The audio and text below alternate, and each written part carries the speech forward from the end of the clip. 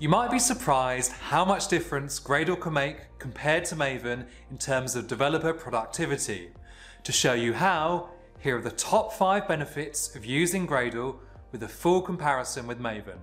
Let's get right into it. Gradle is faster, a lot faster. This is a massive productivity boost to developers building projects many times each day. Let's be specific about what faster means by comparing Maven and Gradle's performance in a real project. This small Java project has 10 submodules, each with 50 main classes and 50 test classes, 1,000 classes in total. The build process required for this project is simple. Just compile the code and run the tests. It's already set up with both Maven's pom.xml build files and Gradle's build.gradle build scripts. Let's run the Maven build with Maven package. It compiles the code and runs the tests. I'll run it 3 more times, which are faster since Maven can reuse some of the previously generated outputs. I'll take the average of these 3 builds, which gives 17 seconds. Note that I'm not cleaning the project or making any changes between builds. Moving on to Gradle, we'll run Gradle W build. It compiles the code and runs the tests. I'll run it 3 more times, which gives an average of 1 second. That's quite a difference. So what's happening here to make Gradle faster? Well, Gradle took a lot of inspiration from Maven, but along the way made some important optimizations. The biggest is incremental build, which in a nutshell means Gradle doesn't do the same task again if nothing has changed. FYI, a Gradle task is the equivalent of a Maven goal, just a unit of work to get executed in the build. Incremental build works for compilation, test execution, or any other task that happens in your build. Gradle keeps track of each task's inputs and outputs. Only when these change does the task get rerun. Maven doesn't have anything so advanced. It attempts not to recompile unchanged code, but it still runs all tests again on every build, even when nothing's changed. There's also the Gradle daemon, which constantly runs Gradle in the background, ready to execute a build. This improves build time by over 5 seconds. Maven doesn't have such a feature. To compare Maven and Gradle's performance fully, you'll want to consider other scenarios, like what happens when you make a minor code change then rebuild, or what happens when building a large single project monolith. Gradle have published an article with performance results for all these scenarios. It says Gradle is at least twice as fast in every scenario and sometimes up to 85 times faster. Gradle's performance advantages over Maven mean less time waiting for your build and more time doing important work. Next up, defining how to build your project in Gradle is much more concise than Maven. To show you how, I've taken this simple single module Java project and created Maven pom.xml and Gradle build.gradle files. They both do the same thing of compiling and testing the project. Maven's XML build file comes in at 66 lines, whereas Gradle's groovy build script is only 36 lines, so about half the size. Maven is just a lot more wordy than Gradle. There's no other reason for this other than, well, XML. Gradle chose a code-based build script. This means you configure a build by calling methods using the Groovy language rather than using XML tags. But the Groovy language has been used in a way that makes the build script look more like a definition than a script. While different people find different file formats easier to read, such a dramatic size difference has some clear benefits. It helps readability, so you can scan through a build file and get to the point faster. In Gradle, I can see all the dependencies at once without scrolling through pages of XML. It helps maintainability, since to make changes you'll need to modify less code. To add a new dependency in Gradle is a 1 rather than 4-line pull request. I don't mean to come across as unnecessarily bashing XML, but actually yes I do, because more concise build scripts means less time trying to understand your build and more time doing important work. And as you'll see soon, using code to define your build has some other fairly significant advantages. Gradle is easier to customize than Maven. The only way to add custom build logic in Maven is to use an existing plugin or create your own. Recently, I wanted to print out the dependency count in a Maven project, and I had to A, create a new Maven plugin project, B, write the code to calculate and print out the dependency count, which actually I was pretty happy with. Then C, run Maven install against the new plugin project. Then D, add the plugin to the pom.xml of the project I wanted to use it in. In Gradle, I just add a single task to the build script. The code-based nature of build.gradle lets us add functionality more dynamically than Maven. And yes, I know with great power comes great responsibility. You could easily overuse this privilege and end up with custom build logic all over the place. But we're conscientious developers, right?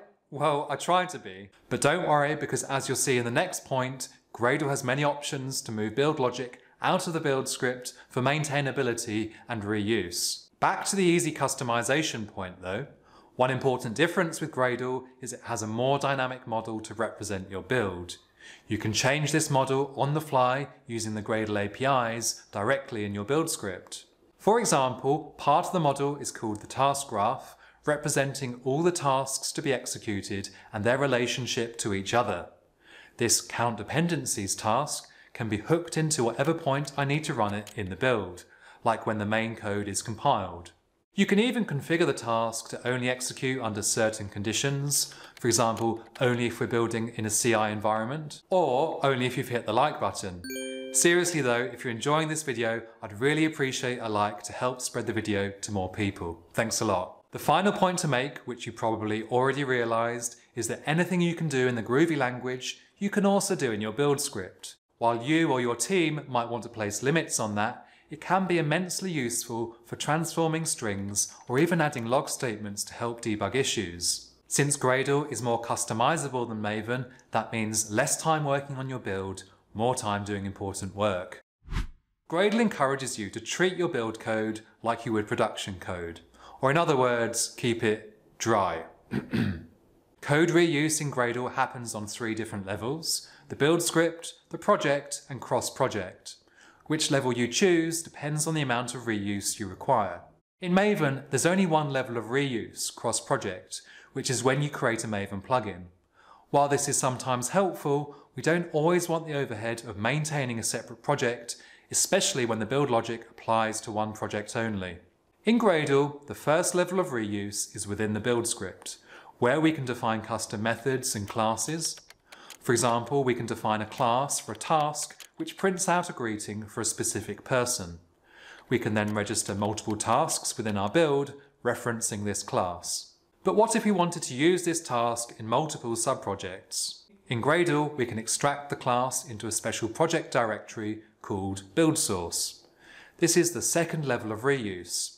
Any code you put in build source is available in the build.gradle file of other subprojects. The third level of reuse is extracting our task into its own project to be published and reused by multiple separate projects. We could even take it a step further and turn it into a plugin, which, much like with Maven, you can easily apply to any project to add certain behaviour. There's a lot to unpack here, but if you're interested to learn more, there's a whole chapter devoted to organising Gradle projects effectively in my extremely helpful Gradle Hero course. Hint hint. So being able to reuse build code more easily in Gradle not only gives us dev brownie points, but also means less time working on your build, more time doing important work.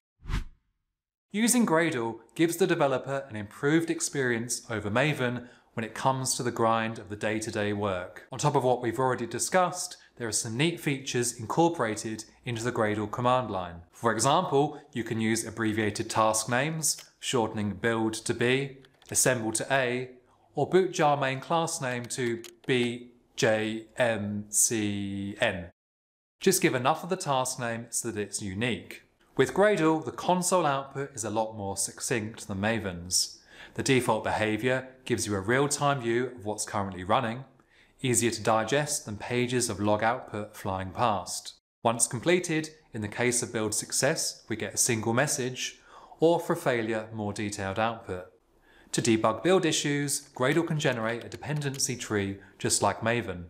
Unlike Maven though, with Gradle you can debug the build script itself straight from the IDE. But perhaps most useful is the build scan you can generate by passing the -- scan option. This browser-based report contains a build summary, a detailed account of your build's performance, a full dependency report, and much more. Now this last point was a bit cheeky, as the build scan is something you can generate from a Maven build as well by adding an extension built by Gradle. Once included, Maven will generate a similar report. Very useful for debugging builds or even migrating projects from Maven to Gradle. Just saying. Although we've only touched the surface here, hopefully you can see that these features improve the developer experience. That means less time working on your build, more time doing important work. The benefits of Gradle I've just highlighted can be a game changer for a project. But I'm interested to know what you think, so let me know in the comments down below which of these benefits could convince you to migrate from Maven to Gradle. And if none of them would, I'd love to know why. And if you want to continue learning about Gradle, then check out this Gradle tutorial for complete beginners. It's right here. This is Tom, signing off.